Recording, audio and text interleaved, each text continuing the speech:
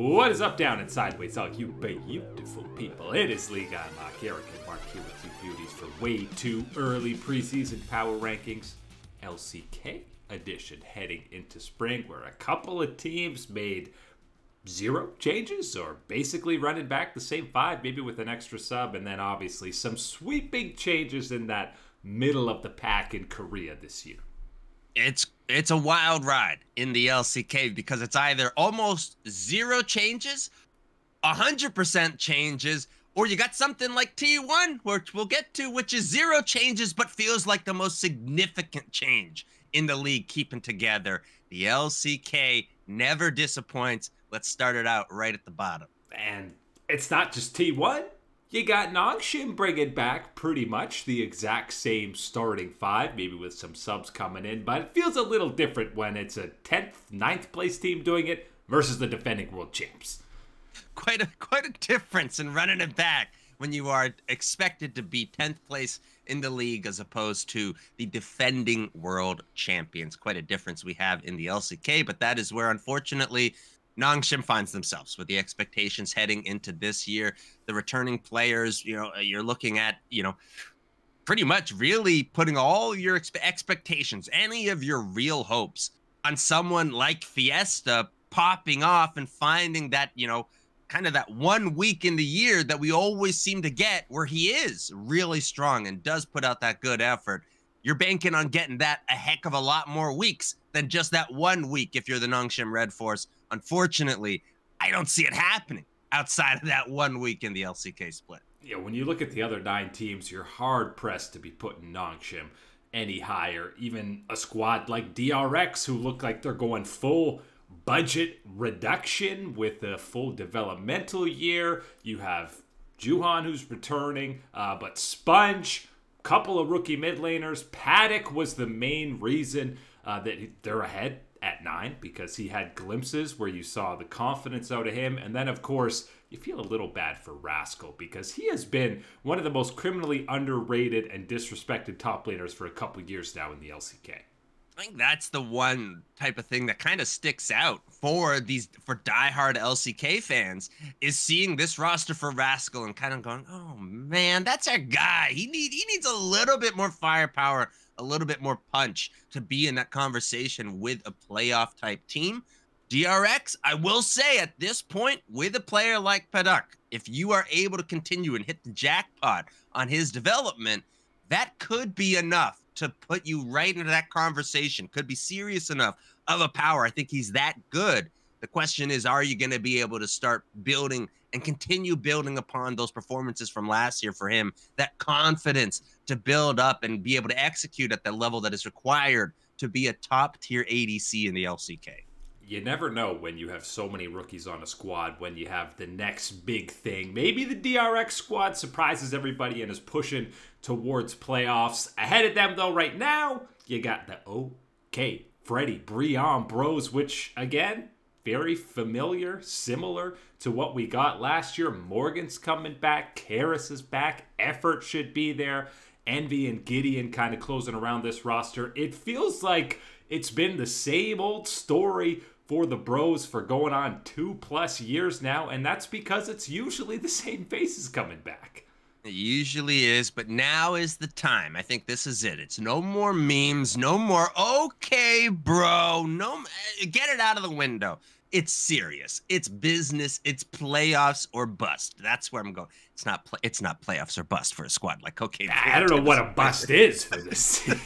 I will say, though, that is that goal. That is that focus. And I think that this is the time where you start to tighten the screws just a little bit on this group, on this team, and say you got to make that push into playoffs. Try to be one of these teams that shakes up the picture of the LCK. A player like Harris in the mid lane taking another step forward, a development in his career would be one of those steps that could help you get there.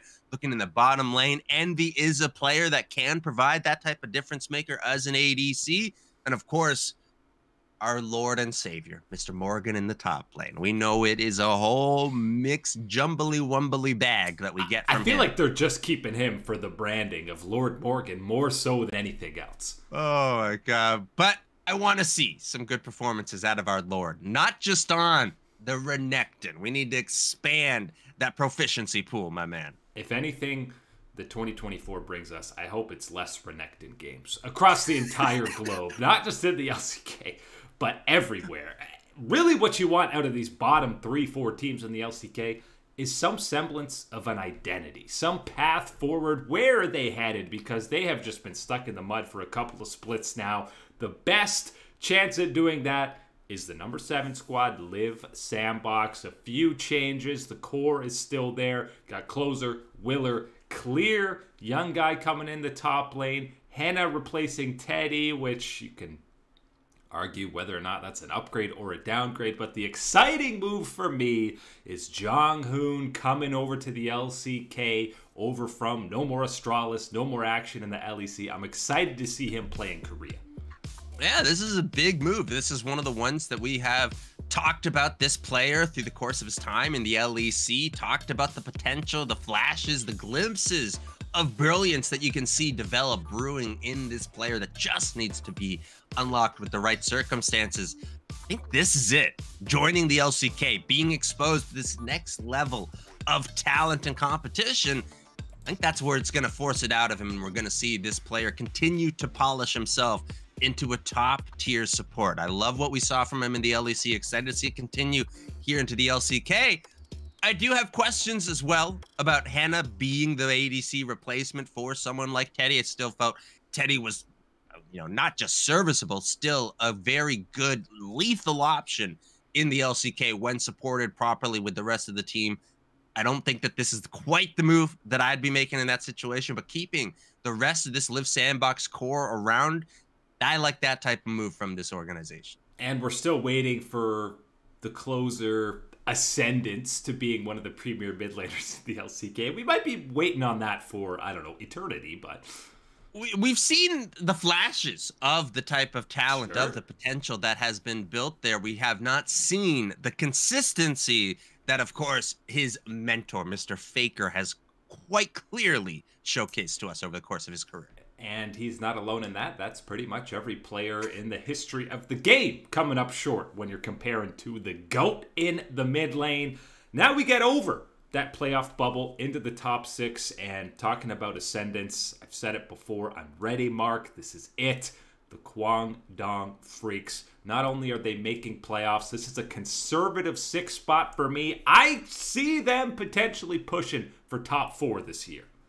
Oh, baby, I'd love to see the Guangdong Freaks make that type of transition, make that leap, because I know if they're in that conversation, they're in the playoffs and they're looking to jump frog a couple teams in this playoff picture. That's because your man Bulldog has stepped up to the plate and established himself as a top level mid laner in the LCK. He plays AD, carries mid a lot. I'm getting all my positions, all my things mixed up, my wordings, but what isn't gonna get mixed up is the skill that Mr. Bulldog has had, and we've already seen that last year in the LCK. He's gonna step it up this year. I think this is really the one. Last year was kind of that glimpse. You saw what you wanted to see. You saw a lot of mistakes too. This year is about cleaning it up, polishing it up, and putting forth your resume to say, hey, Showmaker, the rest of the crew, Mr. Chovy, Mr. Faker, I'd love to join that top tier group of LCK mid laners. And he's just such a infectiously happy player. You see him on the Rift, he's playing aggressive, he's laughing it up, and now you got Captain Cuz Lightyear coming over to provide the veteran leadership, even if he ends up splitting time with Young Jay. I think him alongside CB Max, this is fully the development experiment, and you're going to see it reap some rewards for the Guangdong Freaks heading into this year. One of the teams maybe they're looking to leapfrog is in the 5 spot. It is a fully revamped KT roster. I think most people on paper are going to say this is a downgrade from what you got last year, but KT went 17-1 in the summer split, so anything was going to be a downgrade. It's almost impossible to try and figure out what you wanted really for KT next year, knowing the landscape in the LCK was going to go under such a drastic change, and then to ultimately fizzle out really the success that you saw from that summer split run. Pretty much everything outside of picking T1 in those playoffs, and then everything that has followed since then for KT Rolster. Yes, this is a bit of a revamp. One of the things that I think you can bank on if you're a KT fan, and this is something that can go either way, could be that positive, could be that negative. But you're looking at Mr. Perfect T in the top lane on what he's gonna do, whether he's gonna be a game changer. You're replacing Keen, a player that was relatively solid for this KT Rolster team and one that has been historically a dominant player in the region. Let's see what Mr. Perfect T's got for us. Yeah, and positive side of things, Keen was underwhelming at Worlds. I don't think was up to the level that we were expecting. It's a nice balance of youth and veteran leadership. I mean, there's just one. Perfect T's the only youthful player on the squad, but all of a sudden, you got 3/5 of this DRX championship run. Now, Piosik, Beryl, and Deft, I don't think anyone's as high on them as they were during that World Championship run, which people underestimated the whole way through. And then BDD, the only returning player from last year's roster. But I think it's a bounce-back opportunity for these 3 DRX members after last year when everyone was kind of so-so on all of them. And nobody is going to be sleeping on the secret sauce of those 3 DRX members for this next year, because everybody knows the Deft and Beryl bot lane duo, the general commander down there, Mr. Beryl, calling all the shots, even calling what you're doing with your player type of situation. Got to be looking out for him. And of course, then on the other side of it, Piosik in the jungle, how he's going to interact with the rest of the squad, specifically BDD. Because Piosik and BDD was not exactly that mid-jungle duo that those first names that come up when you're trying to come through with a unique duo. But I think that this is one that can get on the same page and cause havoc for the enemy team. I'd love to see that. And don't sleep on the post-LCS buff that Piosik is going to get. It's always a level up when they've been brought down by that NA mentality. So looking for a bounce back. I mean, he was great at Worlds. We talked about he was the only star player on Team Liquid for that run. So excited to see him back in the LCK.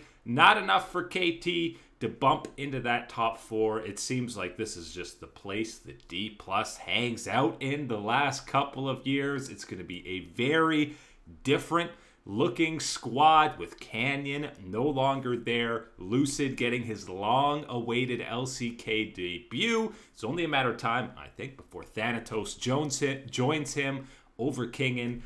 Aiming coming in gives enough firepower for Showmaker and the rest of the squad that you feel like this is still a top 4 caliber squad. And I think a player like Aiming kind of is that perfect ADC almost for what you want with a squad like Showmaker, because what we have seen in the past about how he can dominate and where you need that support, where you need that extra damage, is usually in kind of a quiet, consistent ADC that can pop off. If they're getting those resources, they're getting to stay alive. That type of thing is what I can see from Aiming with this D+ Kia roster. This is going to be the first time that we're seeing Showmaker without Canyon, this separation of this duo that has been so good, so iconic in the LCK since they debuted. I think Lucid has been a player with quite a lot of hype, quite a lot of a trail record in the, rising up scene where you can say that, yes, I've got confidence in him that this is one of these star potentials waiting to show us, waiting to pick up experience at this level until we can throw him right into the top categories type of thing. But you got to put up the results. You got to show out. You got to put it on for show with Mr. Showmaker right beside you in the mid lane. And again, real quick on Aiming, feel like this is the most resource hungry, aggressive AD carry that Showmaker and Damwon has ever had, really. Historically, it's been all about the solo laners on this squad, and the bot lane is kind of just hold your own, be consistent, come out during team fights. But I'm expecting them to be a lot more focused on that bot lane with Aiming, which means we'll need a bit of a step up from what we were getting out of Kellen in 2023. But a lot of question marks for this D+ squad heading into the new year. Some question marks for Hanwha Life as well in that 3 spot, or should we just call them Gen G 2.0, because the 3-time defending champs, 3/5 of their starters just kind of waltz on over to Hanwha Life, Doran, Peanut, and Delight. Viper and Delight immediately. You got to be talking about them as one of the best bot lanes in the league.